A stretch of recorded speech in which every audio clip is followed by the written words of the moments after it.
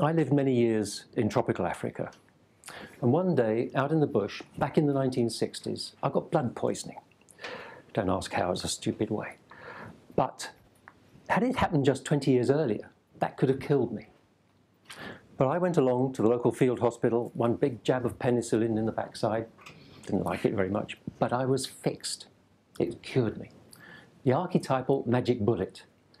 And today we can fix just about anything that nature throws at us. So what is left?